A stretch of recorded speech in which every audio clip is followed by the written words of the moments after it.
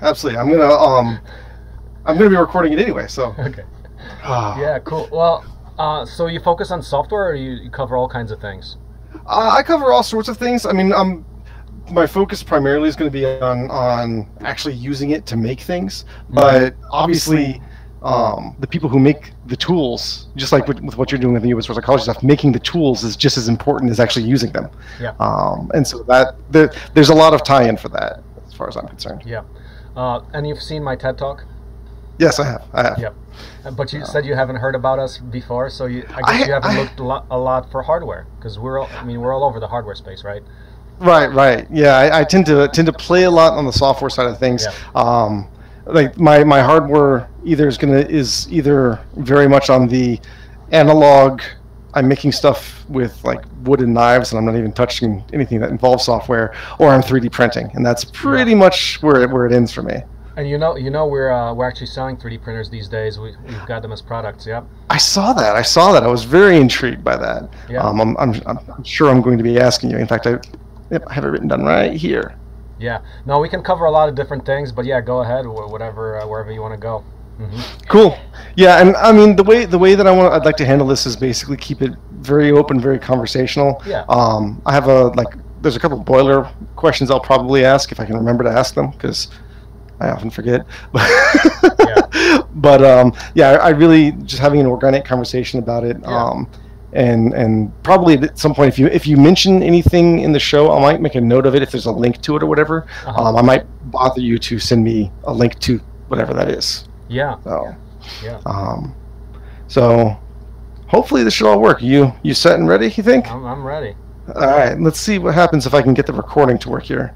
Sometimes Jitsi takes a second to play nice with that. What do you call your beard style? So it's either monster chops or a no tea. No tea. Okay. She's got a no tea. Yeah. Okay. Yes, everything except for what the goatee part is. Recording is on. Abraham Lincoln inspiration. There we go. Yeah. I don't have quite the top hat, but we'll see how that shakes out. Yeah. Oh, and I should probably make my phone quiet, because I always forget to do that too. Not that anyone ever calls me, but it's worth doing. Yeah. All right.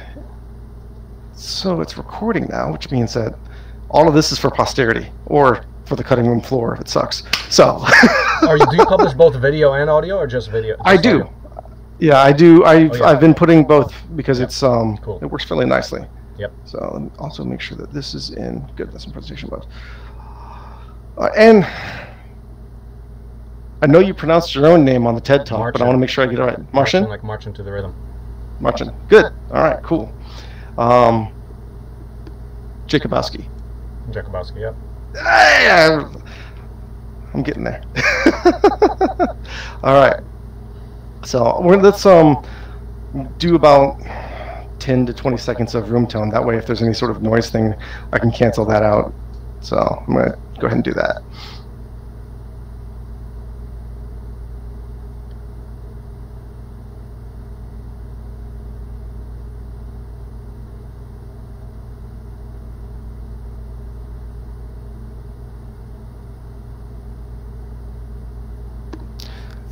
All right, shall we begin? Let's begin. All right, everybody. Today we have a guest. We have an interview. We have a guest in an interview. With me, we have Marcin Jakubowski from the Open Source Ecology Project. Is it we go with project or we go project? And he's here to talk to us. Actually, basically, all about that. So we'll go ahead and you tell us about ourselves. About not ourselves, yourself, Marcin.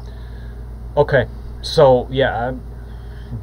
Open source ecology. So we're working on essentially open source blueprints for civilization. It's a pretty ambitious project, started in like 2004 as soon as I got out of the university grad school in fusion physics.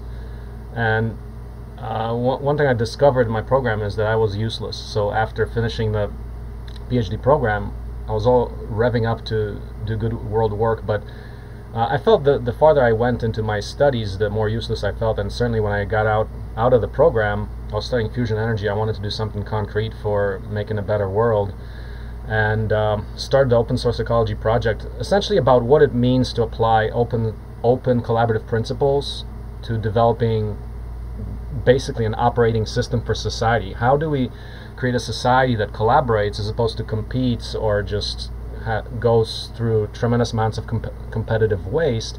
Because one thing I noticed that actually made me start the project during the university time was I couldn't talk openly to others about my work. We had some hot work. I mean, it was fusion energy stuff, turbulence, crazy stuff.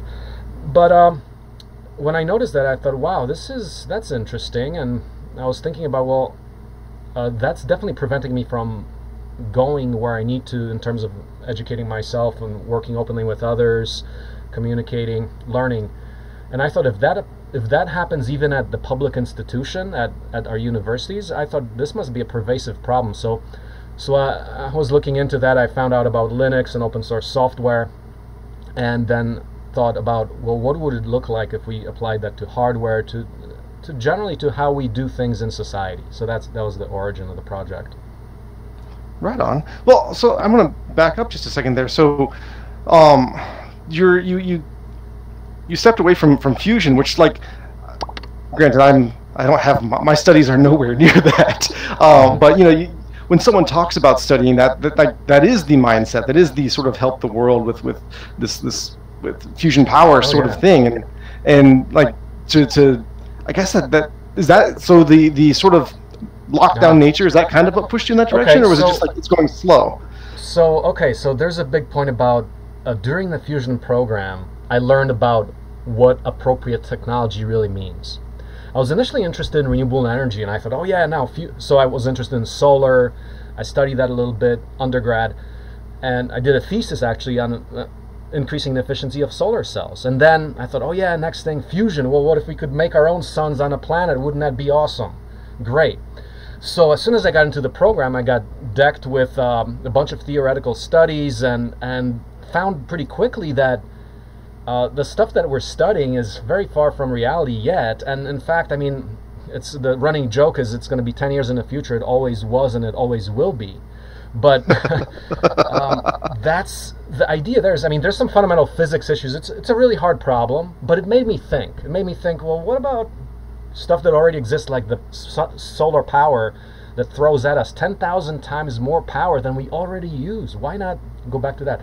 So what happened was I actually started doing outreach about fusion energy. I got questions like yours. Okay, so how good is this? Is it, what's the benefit to humanity? And of course, one answer was that, well, it's not here yet.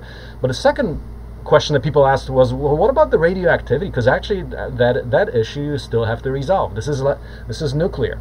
It's not like nuclear fission, which is much more polluting, but fusion does still have the untractable issue of high energy neutrons making radioactive anything they come in contact with. There is no physical law that allows you to negotiate that we know of. There will be neutrons and there will be radioactivity. So people started asking that question, and I started thinking again, that's interesting. They're actually right. This is not here yet. It's not going to be an appropriate technology if we do it. And the one thing that bothered me about it is that it would be another hugely centralized power source. I was just about to mention that's a totally centralized distribution. It's not decentralized at all. Yeah. So that's the story on a fusion. Thinking about appropriate technology made me think that, well, this is not it. And then I started studying, just kind of get on my own path in terms of looking for what really is meaningful and important. Very cool. And so you ended up taking your way to, it's northern U.S., Minnesota? No. That was, Wisconsin, yeah. University of Wisconsin-Madison. That's the fusion program, yep. Cool. Now, for anyone, by the way, you should go check out opensourceecology.org. There's actually a lot of that information there, and this TED Talk is really good too, so you should check that out. Yeah. But there's also stuff on there that I have questions about. So one of the biggest projects for open source ecology, as far as I can tell from the website, is the blueprints for civilization, right? These machines that you're prototyping and putting plans out for, and there's a listing for them here on the site. Yeah. I was just looking at it before we started. Basically, take 50 of the most important machines that we think it takes for modern life to exist, everything, like a tractor, a circuit maker, production equipment, renewable energy equipment, car, even a house. I mean, that is a technology we live with. So looked at selecting some of the most critical technologies that will allow anybody to prosper, and the idea there is, let's talk about appropriate technology, how technology truly serves human needs so that we're not spending most of our time just trying to make a living, but prospering. So that's one of the myths.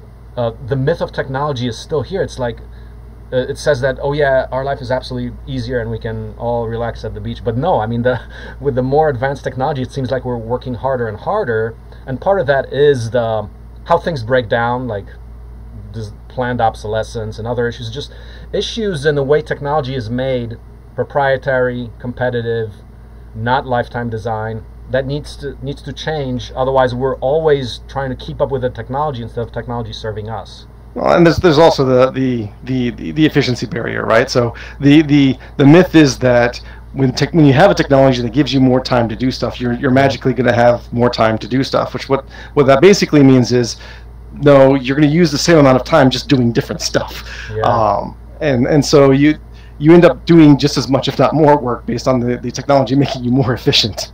Yeah, and the idea there is we kind of have to stop and think about that a little bit, and think about what our true needs are, and first of all, but at the same time, I mean, most of the world right now is still deprived of that very basic productive technology. So that's the other area to address, allowing access to a modern standard of living anywhere in the world. Yeah. So of these 50 different machines or technologies, there's a, I didn't get the number here. How many there's on the webpage?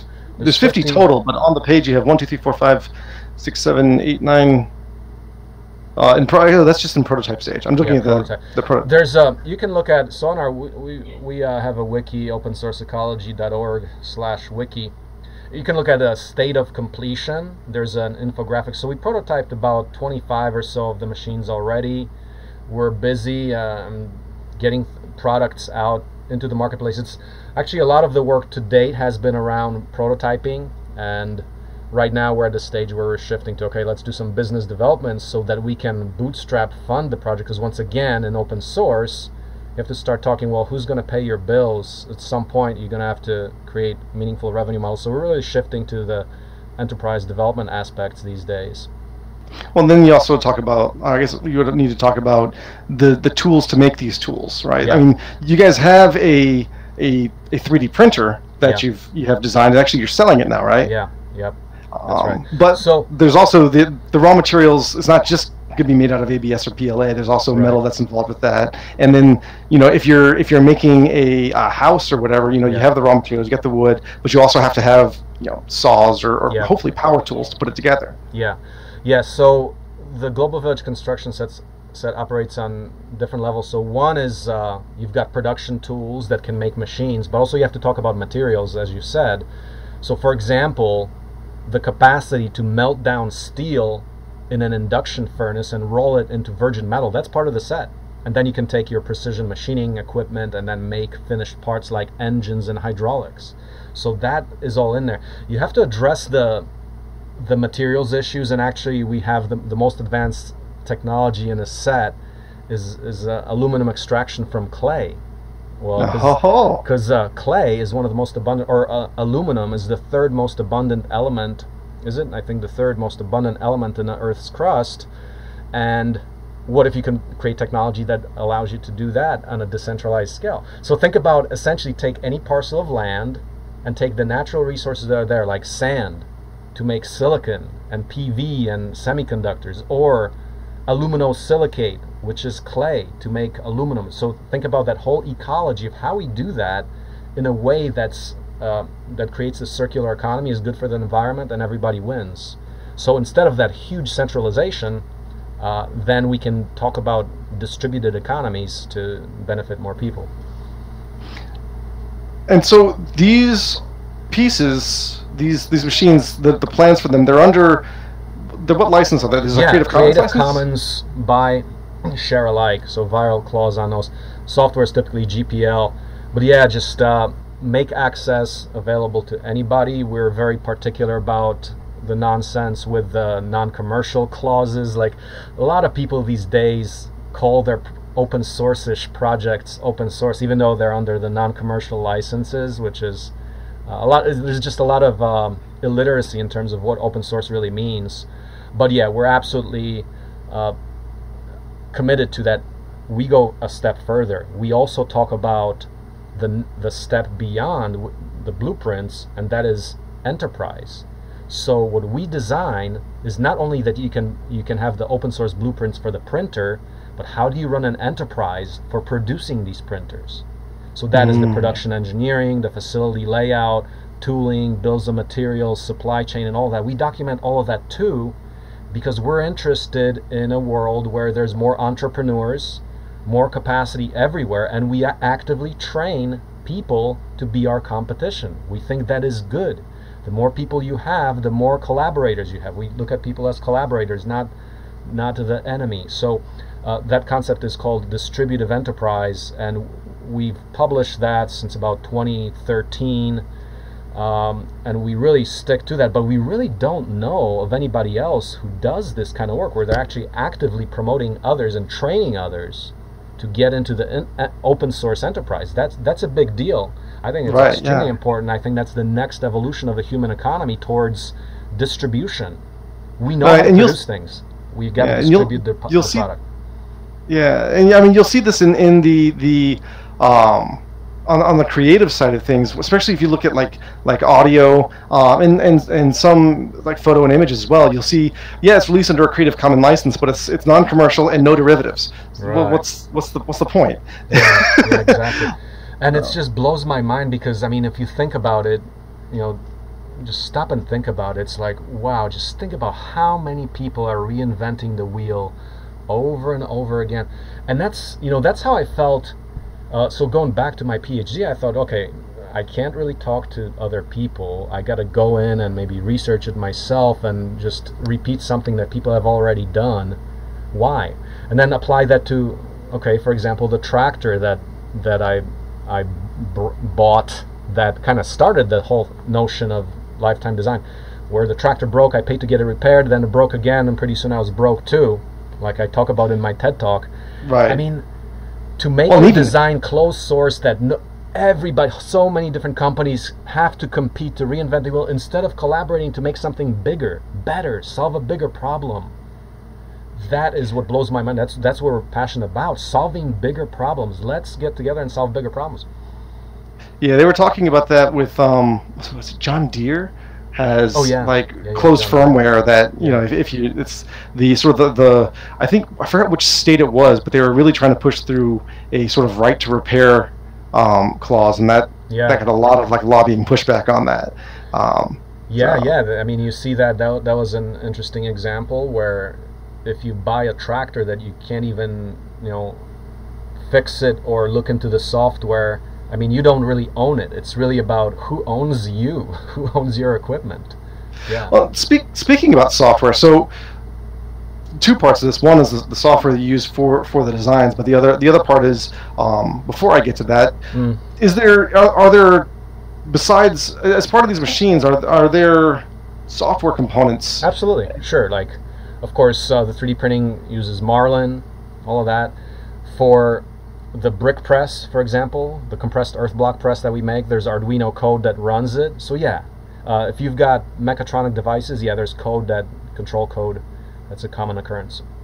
Right on. And so, but the bulk of these plans are FreeCAD? FreeCAD, that's FreeCAD? It. So FreeCAD now is at a state where it allows us to do all that we do. What we actually are doing with FreeCAD is, because it's open source, we're creating new design workbenches. So right now, you can download the 3D printer design workbench in FreeCAD, and you can start designing different iterations of our 3D printer.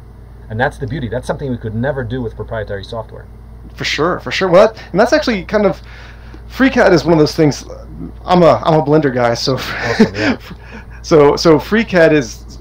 This feels weird saying this, because Blender has the history of being this painful interface to get around, but now that I have my whole head wrapped around it, trying to shift gears back to more of a CAD mentality and working with FreeCAD, there's there's some weird stepping off points for me, because it's, you know, you before you, I guess let me put it this way. When I typically go in, and I just start sort of scribbling and making. FreeCAD, for me, feels like you have to be a bit more planned in how you start working on it. Is that an accurate Well, I mean, so the FreeCAD workflow for me is the sketcher, where you really get to doodle in that and then extrude that. So now I'm also not a Blender guy, but I am trying to learn Blender, basically where you start with your blocks and just start sculpting them. But I do find, like, with the FreeCAD sketcher, you can design any kind of complex geometry in 2D and then make it into 3D, and then you can take any of the sides and make features upon features until you get any kind of geometry that you like. So conceptually, that's a very simple concept I can wrap my head around, and it can design anything. Yeah. You know what? I think you just cracked it for me, because I tend to start, if I'm in a program that's naturally 3D, I'm going to start working in 3D on it. Yeah. But starting with the 2D sketch and extruding it out and playing with it makes a lot more sense. So yeah, that's now I have more stuff to play with. Well, actually, you know, people, that is a barrier, especially with people who have experience with CAD, because they're saying, no, I'm not going to learn FreeCAD because it's different and weird. But the thing is, we have more success with novices learning FreeCAD. Like, I can teach somebody to do the basic workflow to design any geometry in about an hour, and they can actually start producing things for 3D printing and whatever. We've done that. Yeah, you actually see that with a lot of open source packages. Is that if anybody who already has a workflow in mind, you know, you see this with like Photoshop and someone trying to pick up GIMP, or somebody who knows Illustrator trying to pick up Inkscape, and like they're trying to like ham-fistedly work their old workflow into this other tool, and it does the same thing, but it works and thinks differently. I apparently fell into that exact same trap myself just now. Curses.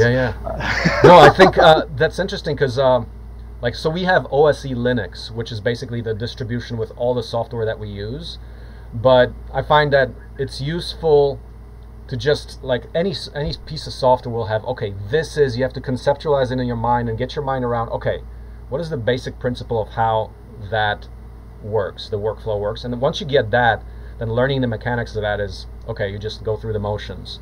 But you have to stop and kind of think about that and get that around your head, and that way you can actually learn so many different packages and be fluent in all of them. You just have to understand, like, the basic principle behind them. So, actually, hold on a second. Do you guys have a Linux distro? I didn't even see that. Yeah, we do. We have OSE Linux 1.0 and then 2.0 that's just coming out, like, next week or next 2 weeks. So basically we populated... So, say that again? So is that spun off another distro? Oh yeah. So actually we built it on top of Ubuntu for the first one, and we're going off Linux Mint for the second one. But it's basically a distribution that's got all the software, including, for example, like the FreeCAD workbenches that we created. It's already preloaded, so you don't have to spend all this time configuring, downloading like 10 or 20 programs when you work with us. Basically, we want it to be like, we do large-scale collaborative design. If we do that, we want to give somebody the USB stick, and they have all the software that we always use right there, and then we can get busy collaborating. And do you use just the Mint or Ubuntu repos, or do you have your own sort of repo stack as well? Yeah, we just download the right packages, create the thing. We don't have that yet. We don't have like a full repo. We just pretty much download the stuff off the web and can our distro. Yeah. That's super cool. Well, actually, because you were talking about these large-scale collaborative things, and on your website you guys had let me look at my notes real quick to make sure that I wrote it over here. Oh yeah, so the Steam Camp. Yeah. You had that back in March. Did that happened right around the whole COVID thing? Yeah. Did that actually happen, or? It did happen in March. I actually went out to New Zealand. There was a session in the United States. So, but since COVID, we quit that, since we can't do that in person. But we are actually going to run another one in September, where we're just going to ship out the OSE dev kits, including the 3D printer kit, to people so that we can do that remotely. So basically learn to design things for 3D printing, learn to build your own 3D printer, learn how to make your own microcontroller, do a little programming, maybe a little power electronics experiments. So yeah, just hands-on skills that you can use to make real things.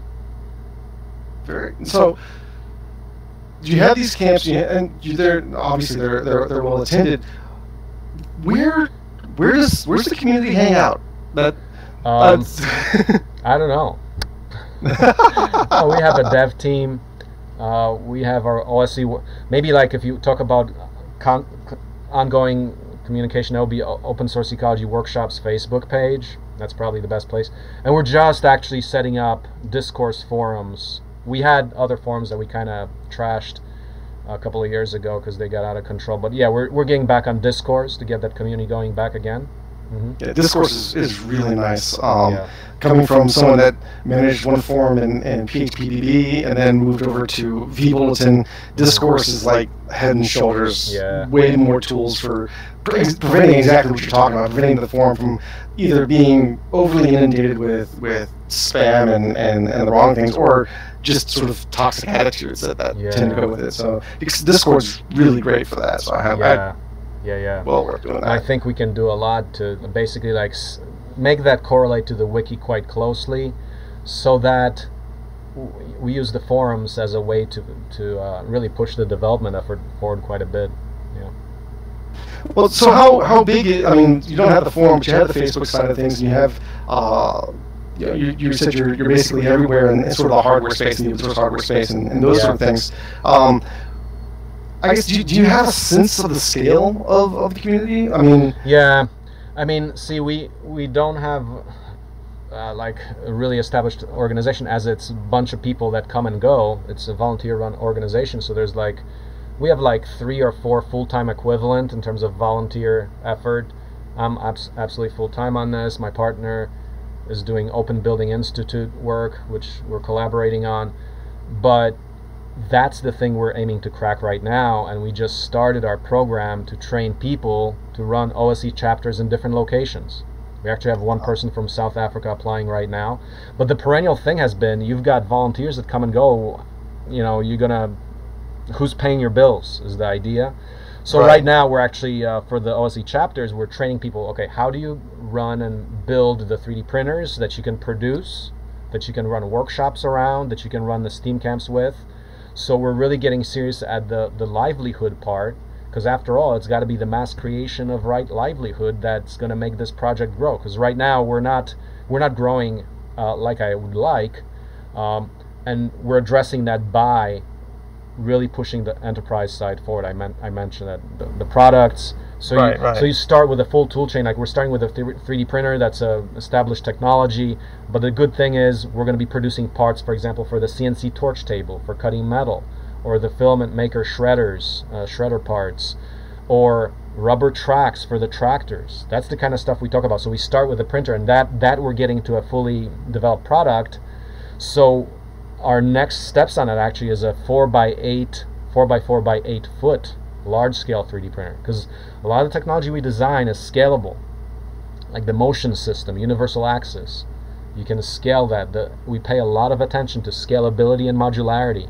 So if you understand the pattern for the small printer, use bigger parts and similar design pattern to make a much bigger one. So for example, we've made like a 4x8 torch table already with the printed parts that were scaled up, and the whole motion system was scaled up and things like that. So there's a whole product ecology of how you go from, so you start with the 3D printing, you then go to the metal work, precision machining, and bootstrapping your whole technology set. Yeah. So I guess that leads me in sort of the next thing is, so of these designs that you have, these machines that you have, there's 50 of them there. They're in various states. How soon do you think you'll have all of them either in prototype or like as viable things? Okay, so this is the status of completion page on a wiki. We're about 30% done, so 1/3. 2028 is the magic answer. So right now we're about 1/3, but that means a lot of work left. 2028 is essentially the cutoff we're setting to, okay, we're going to be done with whatever we have. Right now we're spawning the larger collaborative development processes. Like, actually right now we're working on a major effort. And so let me talk about that for a second, because we're seeing that, okay, you can only do so much. We've been at it for a decade. We're like 1/3 done. Initially, when I hit the TED Talk on the stage, I thought we'd be done in like two 2 years because of all the flood of influx of people interested and so forth. But then you learn, oh, that's called management and enterprise, and wasn't ready for that.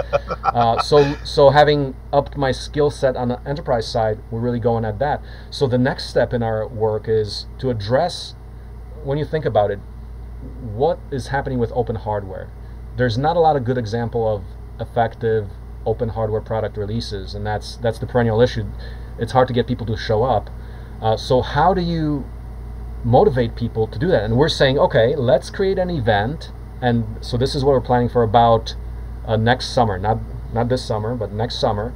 So an event, we're going to handpick 2,000 people with a collaboration architecture of people for the right skill set and roles to deploy the open source micro house. So it's the seed home. Like, I actually live in a seed home. This is the seed eco home. I can send you a link on that. It's a nice, pretty house.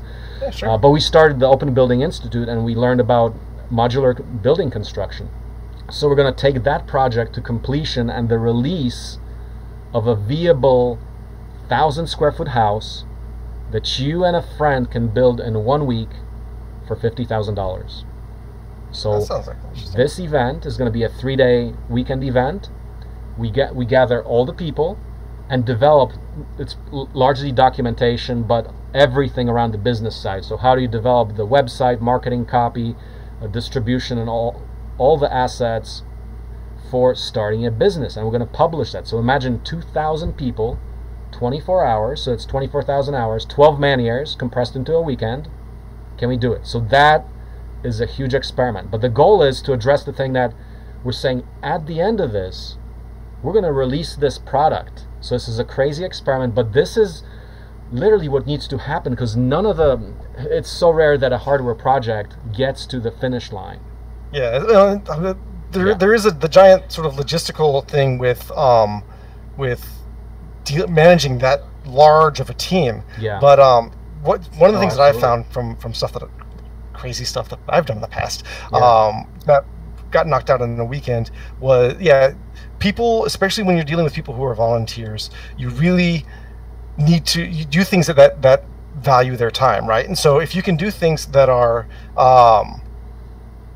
if you can say, all right, your commitment is limited to this weekend, people are way more interested, way more willing to say, all right, I've got 48 hours, I can throw at that and throw as much as I can into it. It's the same thing you see with like the sort of high intensity interval training workouts, where it's like, oh, you can do anything for 20 seconds, right? Oh, well, then they're huffing and puffing at the end of it. But but that's the sort of thing where you get that sort of sprint mentality. Yeah. Everybody gets on board as long as you have sort of all of the infrastructure and logistics in place, so that when you inevitably run into like a hiccup or a trip or because it's going to happen, but if you have the systems in place to handle that, especially with that number of people, then you just sort of keep striding on, and everybody's got a lot of energy to make these things happen.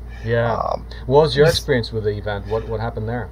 So I've did it 4 times in the past. It's been a long time since I did it. So there's the 48-hour film project. I don't know if you're familiar with this. No, tell me more. I don't even know if they're still doing it. I'm pretty sure they are. But this was well over a decade ago that I was doing it. The 48-hour film project is what it sounds like. You have 2 days, a weekend basically, to produce a film. Okay. I had the crazy and the film. Well, I had the crazy idea of, okay, we're going to produce an animation in that period of time. In Blender. And well, that of course, but the idea is we're going to produce an animation that period of time. The catch there is that the minimum running time, the minimum length of that film has to be 4 minutes long, which in animation terms is an eternity.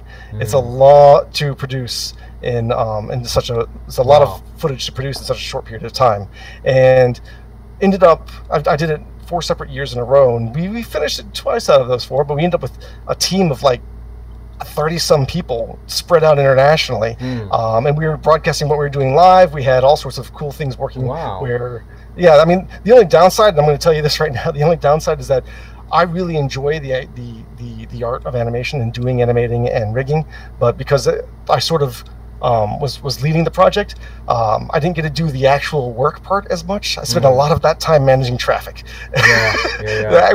When you act as a producer for a sprint like that, where you're trying to get so much done in such a short period of time, you end up doing a lot of control, like delegating and getting people to do the right thing at the right time. And then if something drops through, okay, you work really fast to sort of fill in that gap by yourself, and then move on to the next thing. Maybe you can help us collaborate, because actually video production is going to be part of that. So in that 24 hours, there's going to be a big effort of animation and video to get the prototype build. We're going to build the thing, all the prototype modules in that time. So we're going to need video and animation for explainers and all of that. So maybe you can help us. Yeah, I mean, look me up. If was that next year, well, we could talk about that. That'd be fun. Yeah.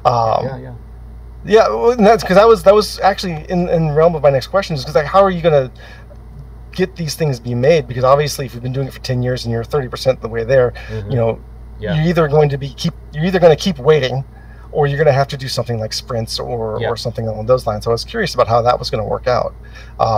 Well, that is exactly that. So now think about, how do you coordinate much larger events that yield a product? So the experiment for next year, that's going to be a big experiment.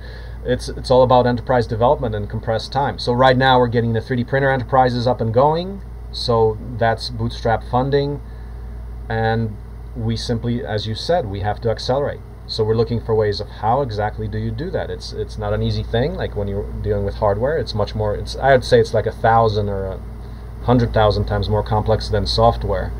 But yeah. We're working on it, and we're giving ourselves till 2028, so we've got about 8 years left. But to finish, meaning to the level of a distributive enterprise for each of the projects, that you can make a living. I'm building a car, building houses, building tractors, building 3D printers, or whatever. So all those have to be turned into enterprises. So I guess related to that effort and related to getting that to happen. Yeah. A lot of the people who listen to this show, we have people who have a pretty interesting sort of spectrum of people listening. We have everything from people who are really they're just interested in open source and everything dealing with open culture and those sort of things. We have people who are very interested in just technology and those sort of things. And of course, you know, it's the open source creative. So we have a lot of people who do creative work, who, you know, write video, animation, music, these sorts of things. So the other two sort of, because it's open source ecology, because they have the technology, because they have the open source angle on that where they fit, those sorts of people where they fit is great.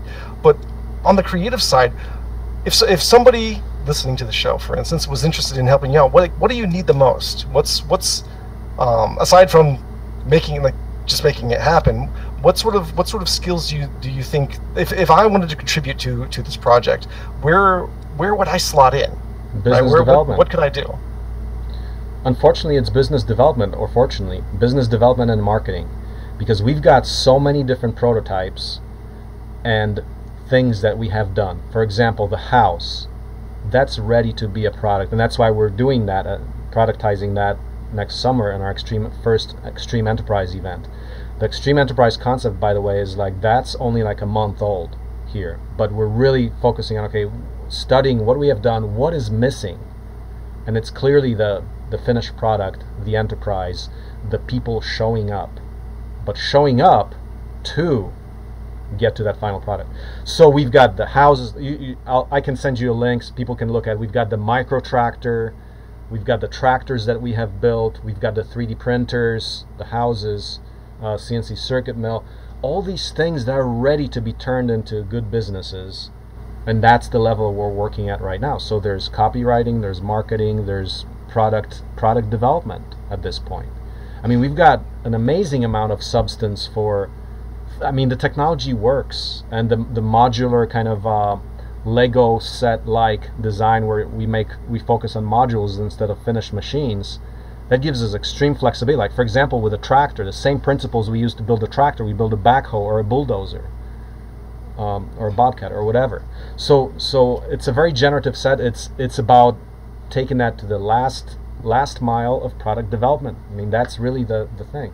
But that's a huge thing that requires just about every job, from creatives to business development, marketing, copywriting. I mean, technology. So one of the things that strikes me is, what about making things with these things, right? And so from the art side of things, you talk about a brick press. I'm like, okay, what if I put a mold in that, and I do a brick that's, making a mold of whatever, maybe make a 3D sculpture, print out a mold for that, and then do the brick press with that.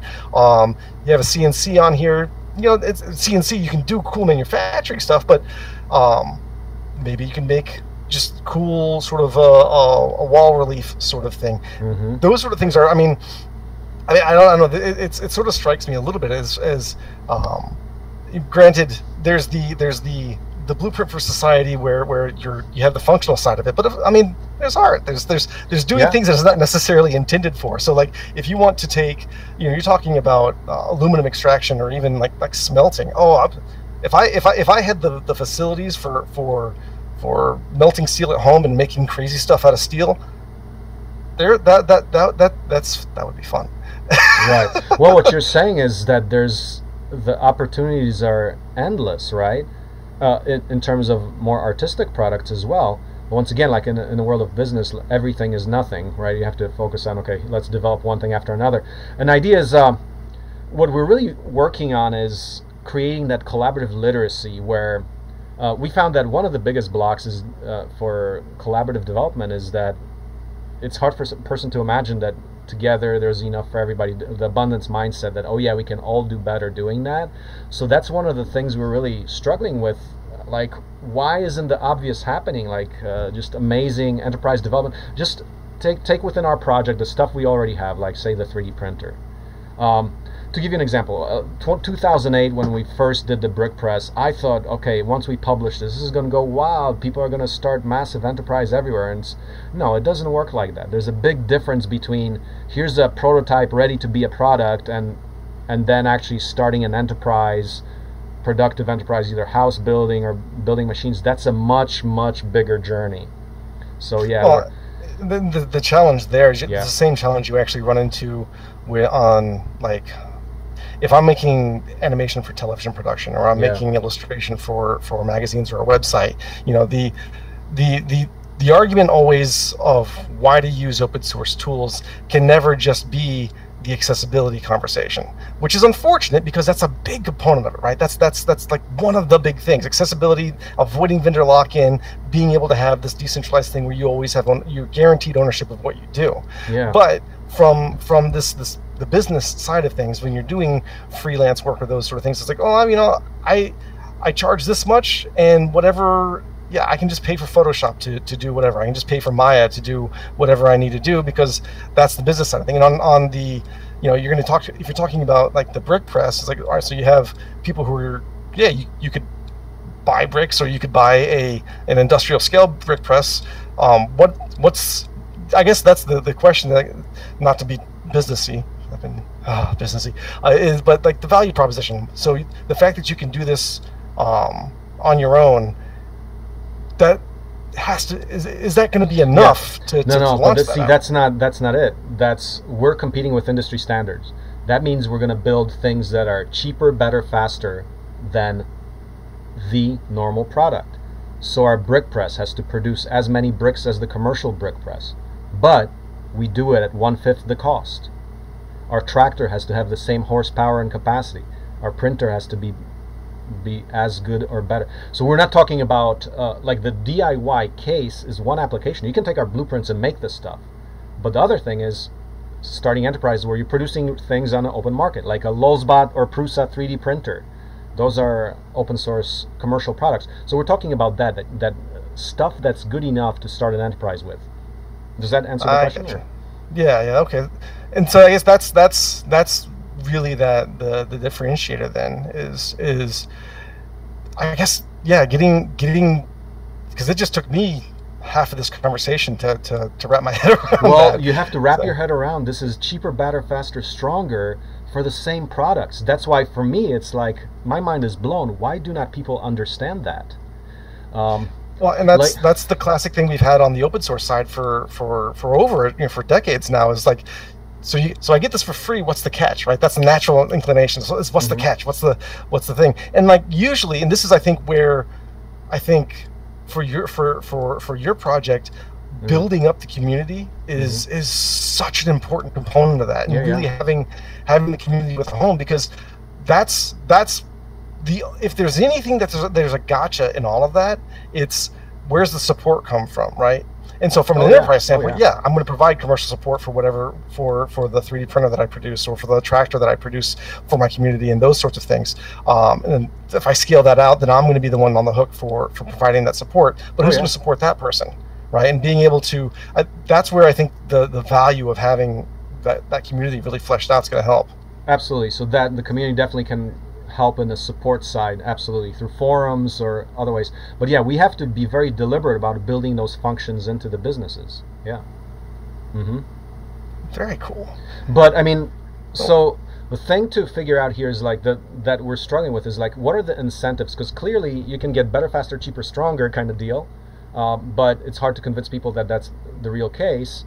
Well, we're struggling with 200 years of industrial history where everything has been proprietary, for one. And people think that competition, or just like patents or whatever, is a law of nature. No, it's not. So let me go back to the ultimate incentive. What if you can collaborate on a development process where you're guaranteed that you're going to have that product at the end of the day? So it's like basically like pre-funding a Kickstarter or whatever. But that's exactly what we're trying to tap with the extreme enterprise model. So the 2,000 people that are going to participate in that, guess what? Each one of them, like, what is the strongest motivation? The most true stakeholder in that process is the person that's going to get that house. So those 2,000 people are going to get their house for $50,000. That is the ultimate catch. Do you think we can attract 2,000 people to do that? I think so. It's going to be a big organizational process, a lot of Scrum Agile theory and extreme manufacturing theory put into practice. But that's an experiment worth doing. For sure. Well, and I think those 2,000 people, I think you're specifically going to need to be looking at sort of the people with more of an entrepreneurial mindset, right? It's if your idea of life is getting up, going to work for somebody else to do their thing, and then coming home and then doing something else, I don't know if that sort of mindset's going to fit with this, right? Okay, so the requirement for those 2,000 people are not an entrepreneurial mindset, it's a subject matter expertise. We're going to say, hey, you're the guy that does technical documentation, or the Blender guy that's going to do the exploded part animations for this house. We need you. You get this house at the end of the day that you can buy, that we will do. There is an element of enterprise, and right now we're currently thinking that out of those 2,000, there's going to be a crew of about 100 that are pursuing the enterprise track, meaning that they're going to learn more enough so that they can actually take this on as a business, producing these houses for others. Right now, all I know is that I will be, with open source ecology, be learning that skill set so that we can train more people to do that. But the 2,000 people, you're not, to get an entrepreneur, subject matter expert, super cooperator, in all those areas, it's harder. Right. If you had the enterprise requirements. So here it's mostly like subject matter experts in all the radical modular breakdown of the house into modules and then into the enterprise development modules. That's subject matter expertise. But yes, that's a good question, because I was struggling with it. This does sound like an enterprise layer event, but it's not really. The people we're attracting to it is mostly stripped of that requirement, because there's just not so many entrepreneurs out there, I'd say. Yeah. It's definitely more of a the entrepreneurial mindset population is overall a smaller subset of general human population. Yeah. So yeah, that trying to well, here's the other tough part, I guess, is you said you're going to do this next summer? Yep.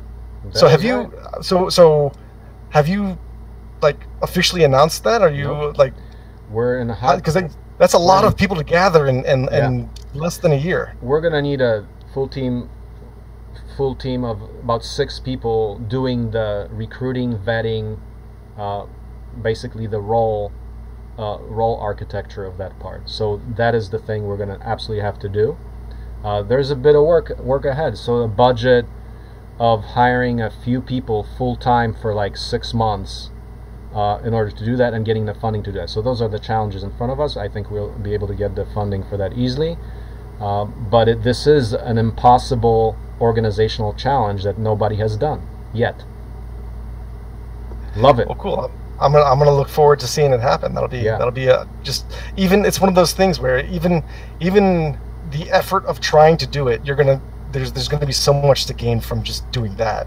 Yeah. So I'm excited to see where that goes. We need some innovation stuntmen to pave the way. That's all.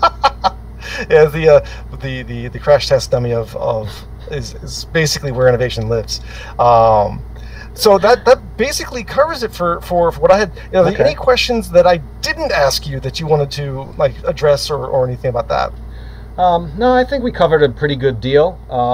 I think I want to definitely point people, whoever's watching this, take a look at my 4-minute TED Talk that summarizes the whole scope of what we're doing here. Because we only touched on a few of the subjects that we can talk about, but it's a big, ambitious project to create a different operating paradigm for how society works.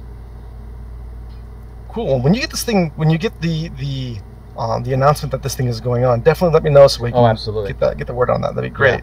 Yeah. Where can people, besides, I guess, along with opensourceecology.org, where else can people find you on the internets and talk to you about stuff? We've got our Facebook page, but if you want to get involved, there's a page on the wiki that's just getting involved. If you get an account on the wiki for editing, you'll get a follow-up with here's all the ways to get involved. But yeah, the thing we're trying to push forward right now in a big way, I said this, the entrepreneurial aspect. So here's the deal. If you want to learn how to build a 3D printer, for example, as an enterprise, we're the only guys in the world that are going to teach you that. None of the other companies do that. They don't teach their own competition, but we do that. So that's a pretty unique opportunity. And then there's the immersion training to actually start OSE chapters, building the 3D printers, running workshops. That's a business model that we've been doing for a decade. So basically combining education and production and information in one kind of an enterprise package. But we invite you, if you want to see this project go forward, we've got enterprise substance. Come to us, we'll teach you how to do this. Start an OSE chapter, start producing the machines that we have. Join us. Very cool. Well, cool. Thanks for coming on the podcast. Yeah. And be looking forward to see where this goes. Yeah. Thank you, Jason, for the invite, and we'll talk. And now I'm going to try and do the stopping the recording thing. Yeah. Definitely want to see if I can rope you in. Recording has stopped. Woo. You've done some of these collaborative events. Yeah, I will tell you more about that. Like once we're actually getting all the people, we're basically saying here's 2,000 roles. Like it's an agile waterfall process, meaning that we're going to script out the architecture of what all needs to be done and essentially lay out the table of contents for a big Bible book that walks you through every single step of building this house. But then we put roles to it. But then again, so I'll talk to you about that and say, hey, do you want to do this? And do you want a house that you can build with a friend in 1 week for $50,000? So if you're in that pool, we're going to be inviting people with the skill set for that kind of an offer. Yeah. Yeah, for sure. And at the very least, I can spread the word about it, right? Yeah, absolutely. So no, that's cool. That's exactly what we need. People with experience in large collaborative events. Yeah. So awesome. you do primarily Blender work as for your living, or? Yeah. So my before my current employment, I was running a small animation studio in Richmond, Virginia, doing television production and short films and those kinds of things, and having fun doing that. And then I got offered the weirdest application of animation I've ever been involved with. I design anti-counterfeit security features for currency. Wow. How does that fit together? I animate and it shows up on paper to stop people from copying money. So I fight bad guys with art. How do you do that? Micro-optics is the core technology. So it's in the US money, it's only in the 100 right now. It's the blue stripe where you tilt it left and right, things move and it changes from a 100 to a Liberty Bell. That's that's some of the stuff that was done before I got hired, but that's the technology that I get to play with. And so you see micro-optics now is just released in the in Aruba for their whole series actually has it. We're in like I think over 100 different denominations at this point around the world, and yeah, it's the weirdest application of animation I have ever been involved with. So how does, I mean, that's obviously optics, it's some kind of a physical structure. How does the Blender software or animation play in that? Well, because it's you're working with depth, you're working with very small, very fine geometry, and you have to manage the timing. And so it's between building up assets, doing the actual animation part of it, which Blender's great for. Blender's node system, which is Python based, allows you to build out we have our own tool set that we actually built as a Blender add-on to allow us to do our own designs. But I mean, how do you go from Blender? So are you talking about a physical copy of paper money? Mm-hmm. Yeah. So how do you go from Blender and the internet to that? Well, so we're building the assets for the security feature, right? So the so you actually model the actual animation in Blender, and then they implement it in the hardware paper copy. That's a simple way of putting it, but yeah. So by understanding how the micro optic system works, and we're talking lenses that are like between 7 and 23 microns across, and by taking that, I'm animating. You're basically controlling a moire pattern. A what? A moire pattern? Moire patterns. So moire interference patterns. A moire interference patterns. Not familiar with that so much. Okay. So if you remember TV back before we actually had HD, they would tell you if you ever got on TV, don't wear a shirt with horizontal stripes because it would interfere with the interlacing and it would look like you're jumping. Right? It would just be you'd be jittering the whole time. That's a moire interference pattern. And I spent years trying to get rid of those patterns in television when I was doing stuff. Now, with what I'm doing now, I'm controlling how that moire interference pattern produces synthetic images. And those synthetic images are the animations that show up in the micro-optics. And so I do animations in Blender that we route through software that we wrote in-house that generates the data that runs through the micro-optics that our giant presses produce that gets pressed on paper. Wow. And how much of that process is open source? It's a lot of it's just trade secret and patented because you're dealing with trying to stop counterfeiters.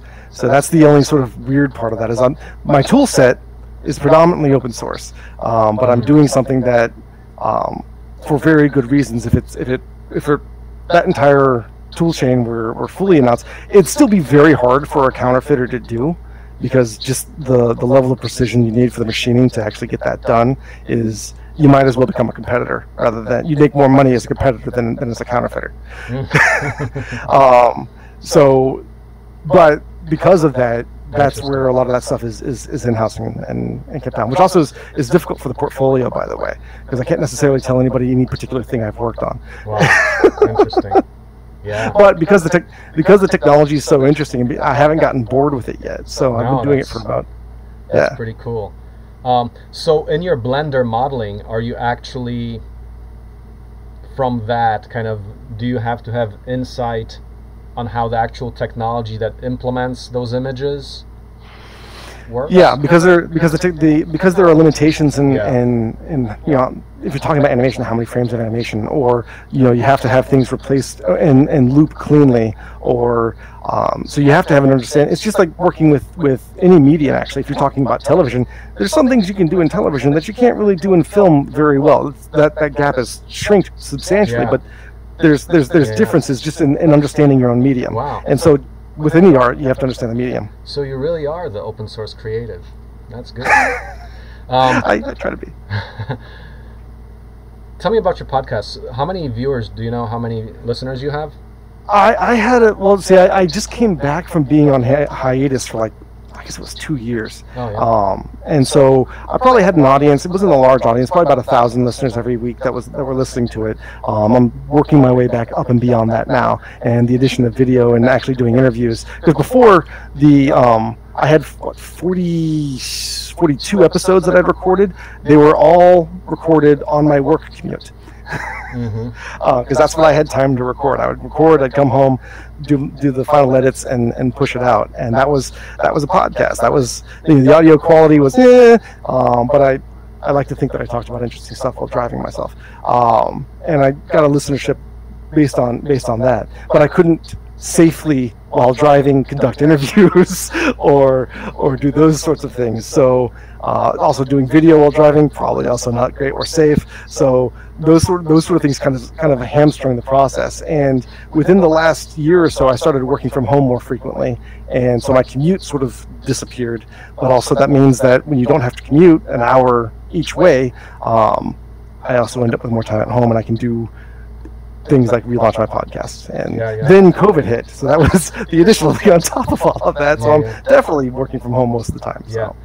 And so in terms of the work that you're doing on Blender for the anti-counterfeiting stuff, are you one of the leading subject matter experts in the world on this, or is there a lot of people doing this? Or with doing it with Blender in particular? No, I mean I got hired because they had developed the technology and they were actually using Blender in house to do some of their stuff, but none of them were they were engineers that were, oh, here's a tool that we can use that the company doesn't have to pay for.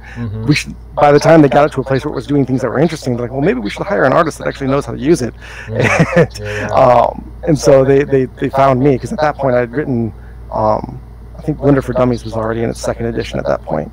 And so they found me that way. And wait, did you write Blender for Dummies? I did. Oh, cool.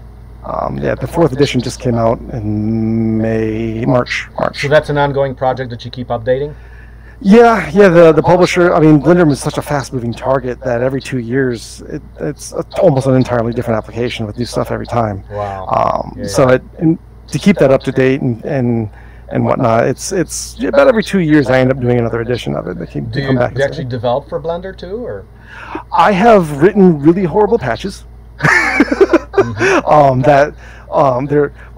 termed them as feature requests that are masked as patches. So I need Blender to do something. I write a really crappy patch that gets it as far as I can get it to go to do it. I submit it as a patch, and they're like, I understand where you're going. This is the wrong way to do it. Toss it out. Here's good code that actually does it.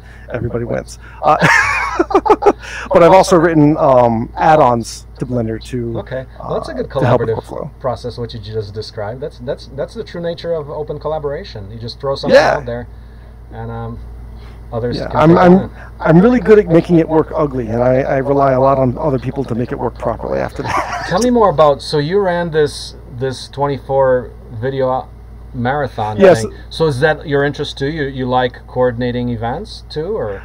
I a little bit. Yeah, I found that I enjoyed it. Otherwise, I guess I wouldn't have done it 4 times in a row. But I learn a lot by, especially from a workflow standpoint, and my primary interest, especially at that time, was animation, and still is. But animation is an inherently collaborative art form. You really can't. I mean, some people do, but you can't produce large-scale work in animation without having a team, or like a million years to produce it. It's one or the other. You're either going to have to take forever to do it, or you need a lot of people to help you out. And so animation itself is inherently collaborative, which is appealing on that front, and which also sort of tied me in with open source, and because you can get people to collaborate with you. That, like, I had an animator that was helping us in South Africa, which was amazing, and otherwise I don't think he would even have access to the software to do it. But it's one of those things that I have from an animation standpoint, that's where I was going, from an animation and workflow standpoint, in order to do anything that I was doing commercially, putting it through a test of fire by compressing everything that needed to get done within the course of 2 days really, really lets you know where your bottlenecks are. Even if I didn't succeed, like, of the 4 times we did it, we only finished the film that we wanted to 2 of those 4 times, so 50% completion rate. But every time I did it, when I went back to starting doing my freelance work, the next, after probably about a day of sleep, when I started addressing my commercial customers and clients. After that, I already had ideas on how to make my workflow faster. I already had ideas on how to optimize if I needed to send a job out to somebody else to sort of sublet the job out. I already knew how to organize my files a little bit better. I had a lot of things that really improved my process that I wouldn't have otherwise done if I hadn't have put it sort of in that crucible to develop it. Wow, man, that's awesome.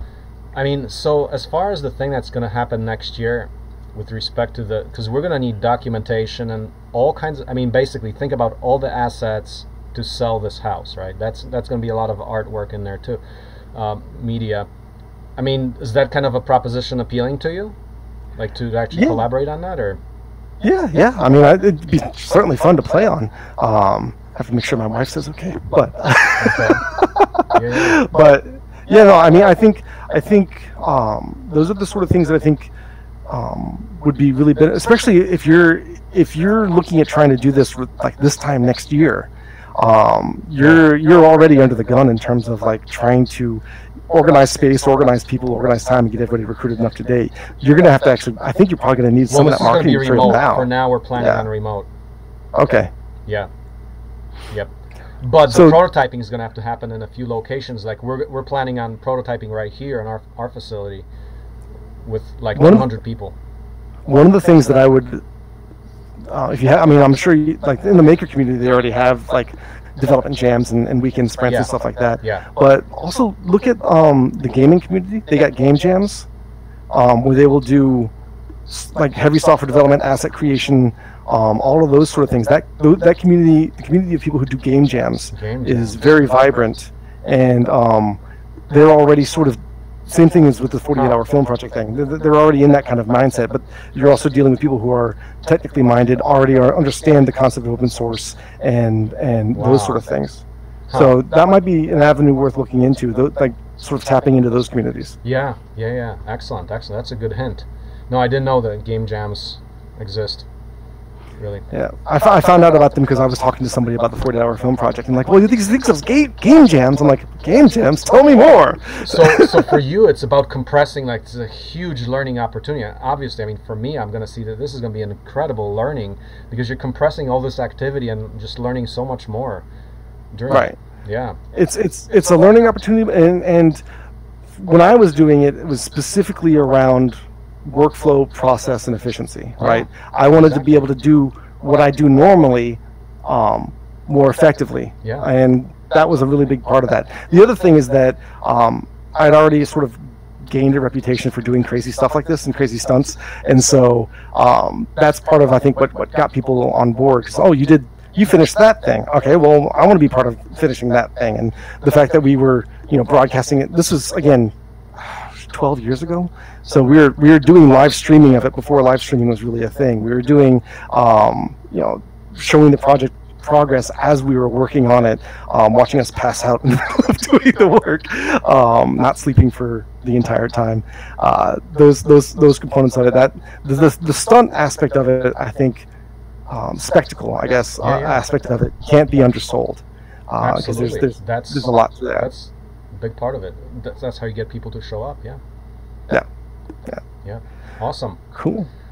Awesome. Yeah, well, this has been great. Thank you so much. I am going to send you an email, by the way, and I'll be asking for your address because I want to send you something. I started doing this for all guests is sending them a little thank you. So if you could, I'll send you an email asking for that as well. Thank you. And you're going to be the next episode, which I think will be this coming week. So I think that'll work out fairly well. Awesome. So I'll give you, I'll send you another email as well when that comes out. Okay. Well, Jason, thanks so much. This is awesome. Maybe we can collaborate on an extreme event. So we'll see what happens. Absolutely. All right. Okay. Oh, take care. Last question though. Last question. Any other recommendations for podcasts that would like to have me? Let's see here. There are a few. I don't have any listed in front of me, but I would say maybe like you can email me with when you think of a couple of suggestions, because I want to just get out there and kind of talk to other people. Like I'd never be talking to a guy like you otherwise. One of the easiest ones to get into, I think, and it's actually very simple. Are you familiar with Hacker Public Radio? No.